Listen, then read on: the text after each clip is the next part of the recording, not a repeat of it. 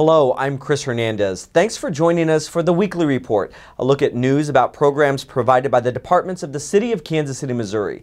The city's Neighborhoods and Housing Services Department won a $100,000 competitive grant from PetSmart Charities. City staff will use this grant to spay and neuter more than 850 pit bulls and pit bull mixes.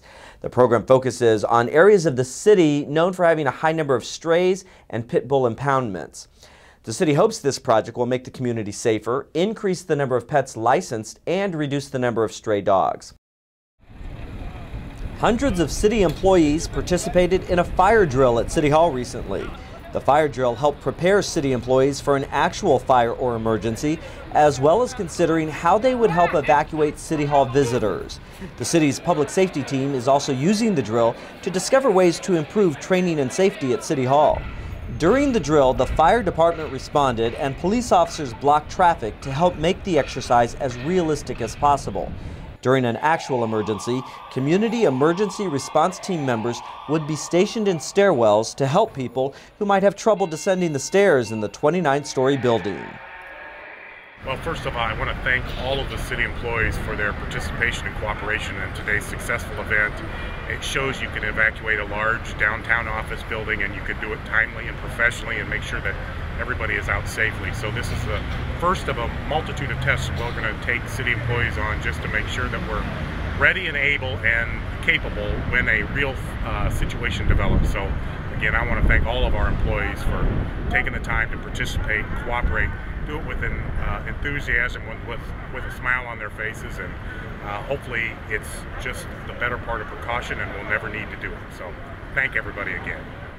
Now let's check in with some of our city's departments.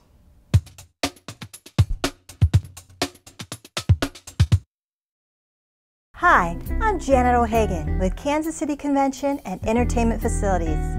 Throughout the year, city facilities host a variety of exciting and unique events for all interests that add to the Kansas City experience. November is a month with many events for residents of all ages to choose from. The American Royal Cutting Horse Show will take place at Hale Arena from November 6th to the 8th. And the United Professional Horsemen's Association National Championship will take place at Kemper Arena from November 12th to the 16th. Don't miss these exciting national championships. Tickets are available at Ticketmaster.com or at the Kemper Arena box office. For more family fun in November, the Ararat Shriners, who have called Kansas City home for 78 years, will return to the Municipal Auditorium from November 14th through the 17th, with lions, tigers, elephants, and the circus acts that make the annual event so exciting and fun for all ages. More than 30,000 residents are expected to attend this year's circus. Tickets are on sale at Ticketmaster.com, and you can go to kcshrinescircus.com for additional information. Start your holiday season on November 22nd at the tree lighting ceremony. City Lights, the annual downtown holiday lighting ceremony, is also the official kickoff of the Salvation Army's Christmas campaign.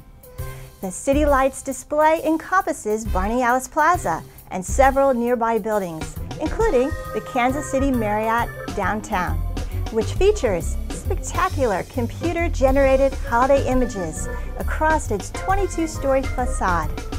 These are just a few of the many events the Kansas City Convention and Entertainment Facilities offers our community.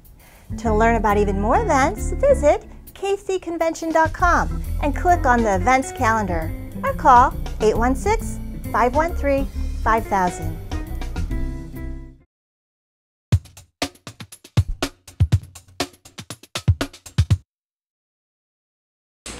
All right, Southeast started out, they're grabbing one already for the Blue Lions. They're raising, they're trying to score.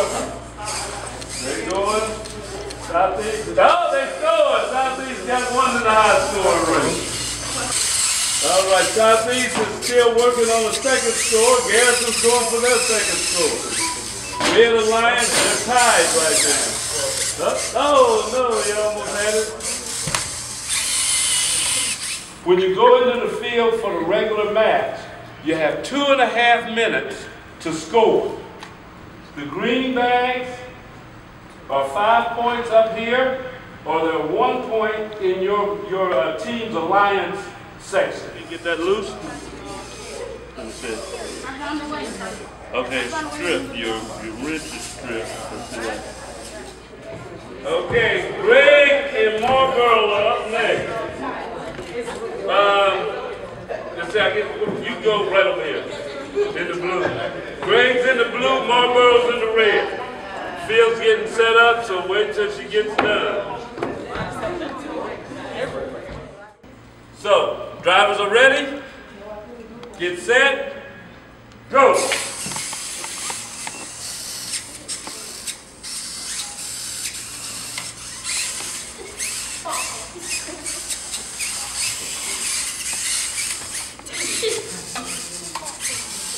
Uh-oh, we got a problem.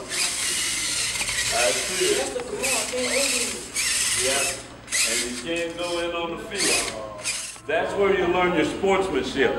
You're not just in this for yourself and your team. You can actually help other teams out, and that's noted. That gets an achievement award. So remember that when you go into competition. You don't want to just like, oh, we're hiding it, it's a big secret. It's not a big secret. Everybody's helping each other out around there and stuff. So that sportsmanship is real important. Mark, get set, go. And this would be basically what they call a skills challenge, and they actually do have those. And we're going to probably try to have one in Southeast this year, where the teams don't go against any other team, and they just see how many points they can score. And they get national ranking. 10,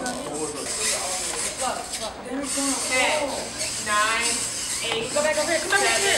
Come back to the 3. 5, 4, 3, 2, 1, time. All right. Okay, that's the end of the match. At this point, before you get your robot, hold it, don't get your robot. But in an event, you have to wait until the judges go around and look and see what all scores count. One thing that can get you disqualified or put out of a match is if your robot is intentionally hitting another robot. This is not battle box and stuff. You can get ejected out, you won't get no points for that round. If you do it a couple of times, they can put you out of the whole event.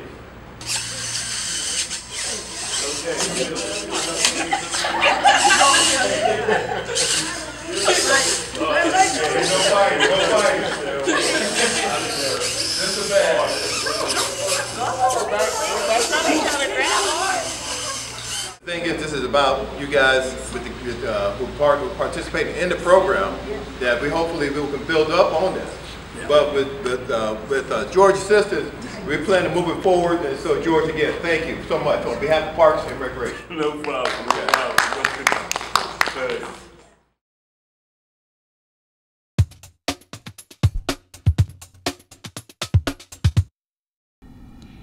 When KCPD recruits graduate from the police academy, they are ready for patrol, right?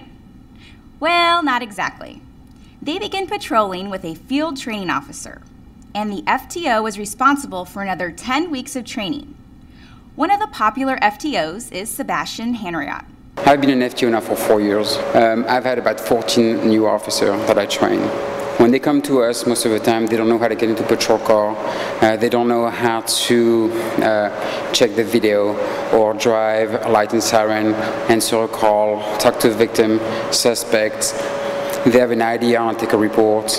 By the time they end up breaking, they have what we call a solo status, which means they can be a police officer on their own on the street. They have to apply on the street what they learn in the academy. And that's our job, to make sure they do it and they do it well. Today was a good day when you have a recruit and they're actually applying what you're trying to teach them, and they can do it on their own without any assistance or help or any critique. That's a good day for us. What does recruit Wayne Lewis think of the training? Officer Hanriot's been a great FTO, been very professional, he's been a great trainer. I think an FTO that's really good at what he's doing will keep an officer safe and will teach him the skills that he needs to survive on a day-to-day basis. He's a great pastry chef from what I hear. Can't wait to try some of his stuff out.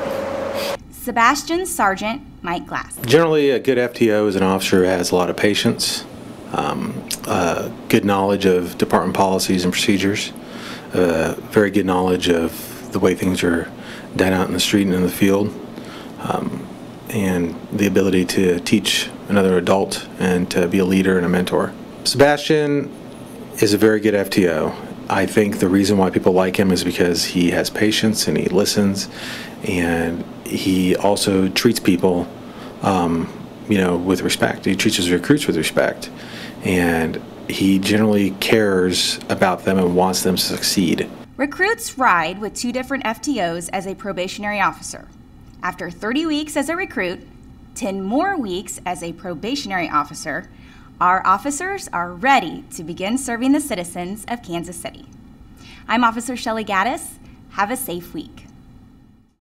Looking ahead, the city will host 2 curbside leaf and brush collections this fall. Collection for residents in the South Zone takes place the weeks of October 21st and November 18th. On their regular trash day, residents may leave up to 20 bags or bundles of leaves and brush on their curb. Collection for the Central Zone is the weeks of October 28th and December 9th. North Zone pickup will be the weeks of November 4th and December 2nd. To check your pickup day, visit kcmo.org/trash and click on Leaf and Brush Collection. For more information about this or any of today's stories, please log on to kcmo.org, scroll down to the bottom right-hand corner and click on the Weekly Report.